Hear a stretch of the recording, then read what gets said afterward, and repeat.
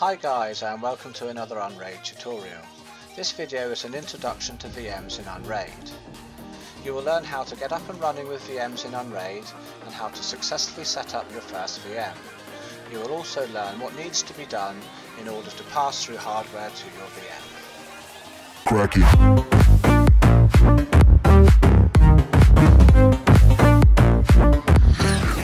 Okay, when we first install unRAID on the server, you'll find that it creates 4 shares, and these are app data, domains, ISOs and system. Now the 2 shares we're concerned about for VMs is the domain share and the ISOs share. So, what's the domain share used for then? Well, when you create a virtual machine or a VM, it creates a virtual hard disk, and all of the virtual hard disks for each VM are saved inside of this share called domains.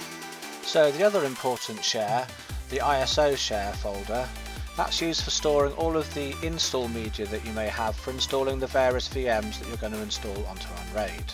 So we'd put our images like this Windows 10 one here, or this Ubuntu one here, into the share called ISOs.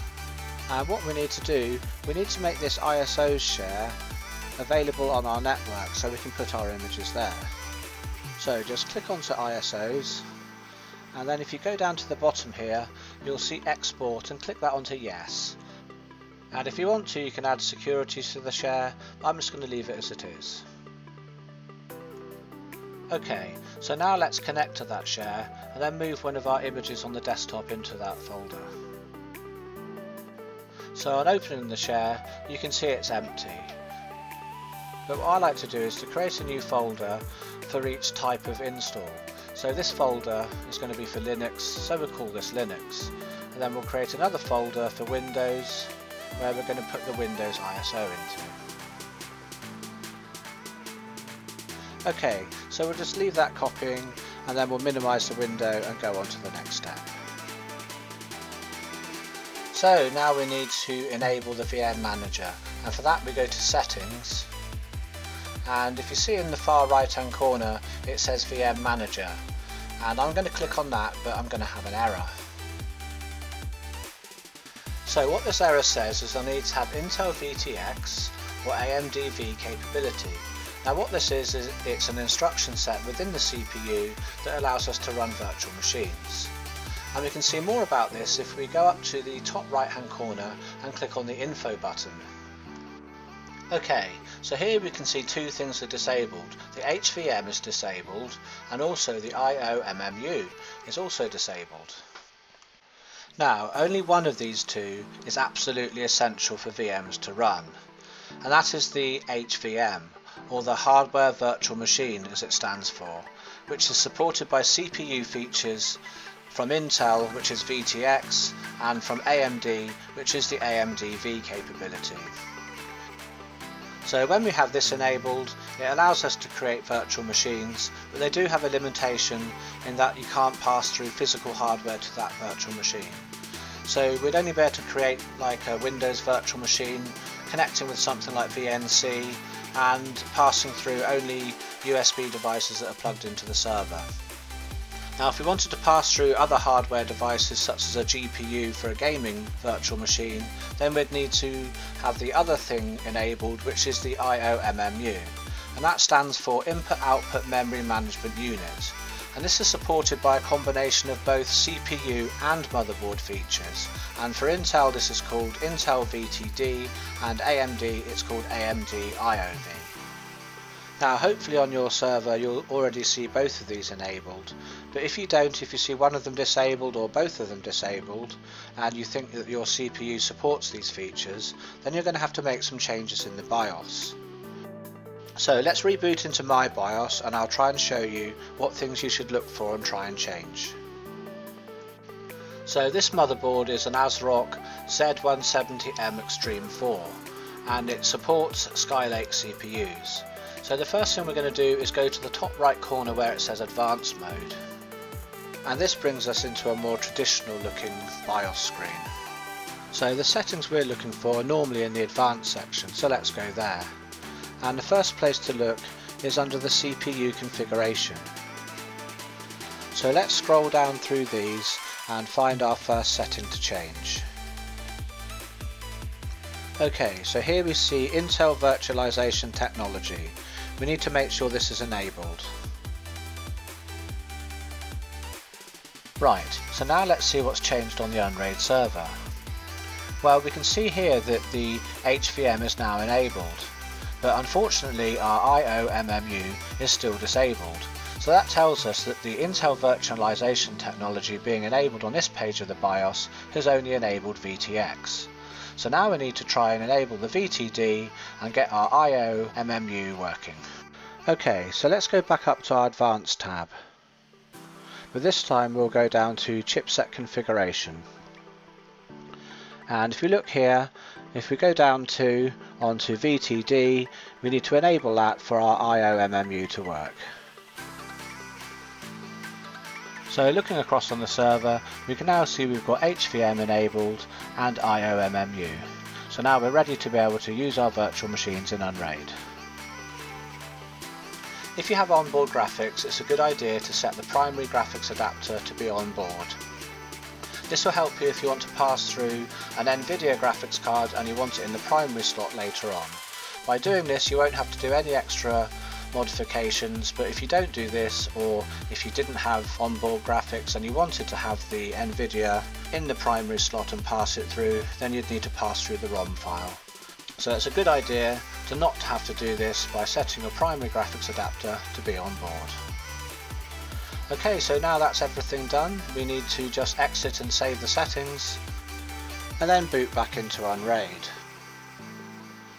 So once we're back into unRAID, we can click on VM Manager, and now we can go across and click on to Enable VMs and click Yes. And whilst we're in the VM Manager settings, it's a good idea to download the Windows VirtIO drivers. So just click here and then choose which version you want. You may as well download the latest version. So select that and then click download, and it will download that for you. It will also put it into the folder where your ISOs go, so everything will be in the correct place. And now just hit apply and then click done. So now we can click onto the VMs tab, which brings us into the unRAID VM Manager. And here you can see there's various templates for the different VMs that you can install. And you can see the various Windows templates here and the various Linux templates. And also you can see two pre-packaged templates for LibreELC and OpenELC, which basically runs Kodi in a VM, so it can be a good replacement for your HTPC. So let's have a quick look at one of these templates. We'll have a quick peek inside the Windows 10 one. As you can see here, there's various settings that you can select. Here you can choose the number of virtual CPUs you want to have.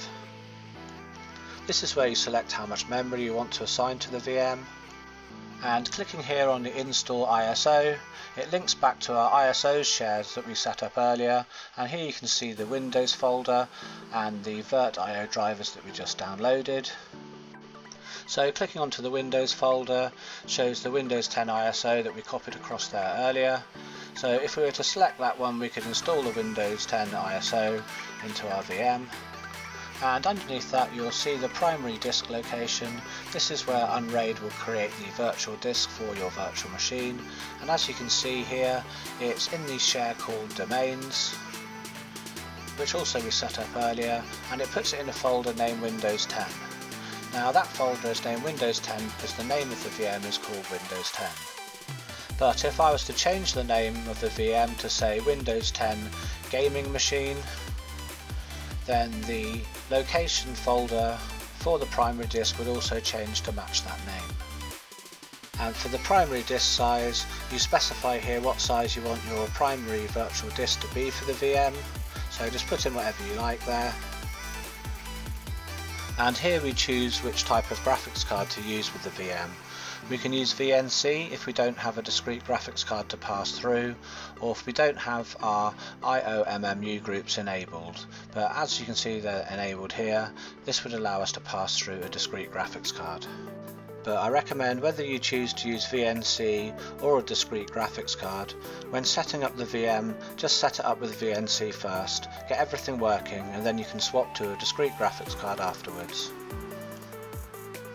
Anyway, you just select the graphics card that you want from the drop down list. Here you can see there's a GTX 1070 that can be selected, so I'd select that. And you can do the same with the sound. You can select which sound you want to use. This here is my onboard motherboard sound, and here is the HDMI sound from the graphics card. And in this section here, you'll see a list of all the USB devices that are plugged into the server, and you just check which ones you want to have pass through to the VM. This function doesn't actually require IOMMU to be enabled, so if you don't have that enabled on your server, you can still pass through USB devices. So USB devices are always really easy to assign. You just have to check which ones you want to use and they'll work in the VM. But sometimes you'll find that assigning other devices such as graphics cards can be a little bit more tricky.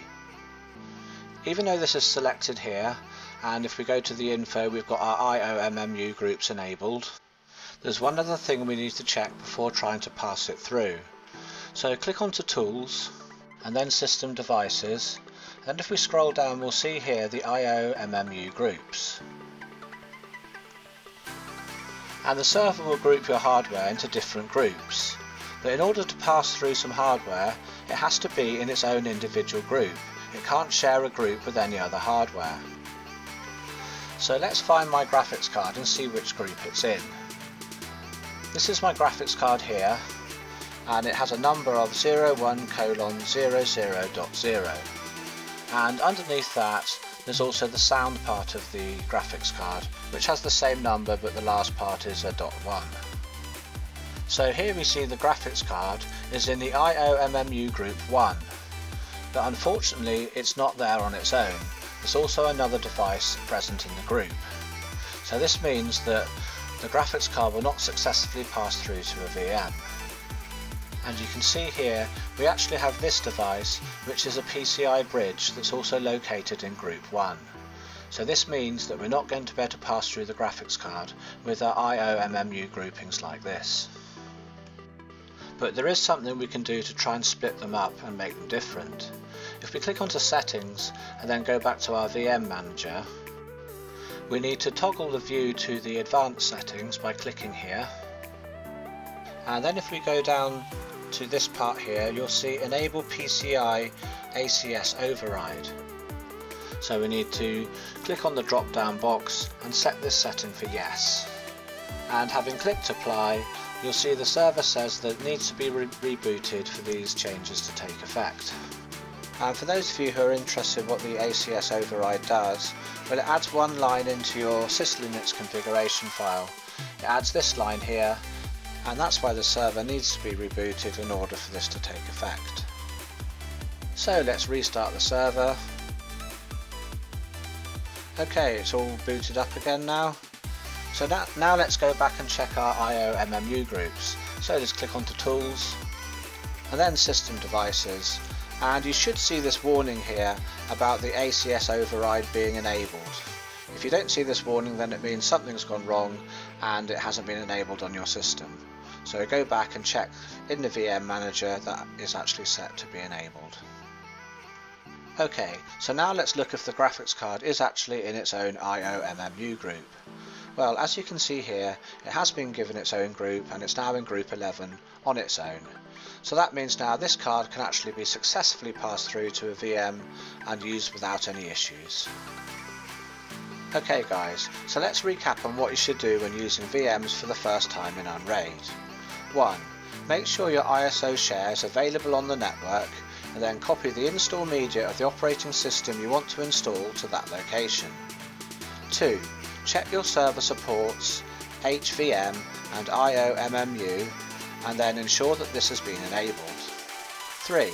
If passing through hardware, check the hardware you want to pass through is in its own individual IOMMU group. And 4. Install the OS and have fun with the VM.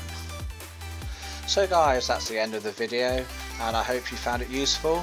If you did, then please hit that like button, and if you want to see more videos from me in the future, then why not subscribe to the channel.